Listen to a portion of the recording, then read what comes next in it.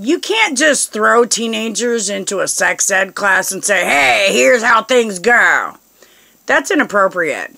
We have to teach kids from the beginning to be appropriate with each other, or we're losing the battle.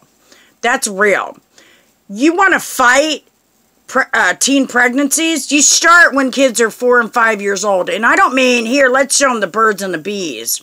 How about let's show them how to be appropriate with each other? Because, you know, that goes a long way in how kids' success turns out. You don't teach kids, here, go shake your booty in front of this boy when they're 4 and 5 years old, and expect them to behave appropriately when they're 12 and 14. It doesn't work that way.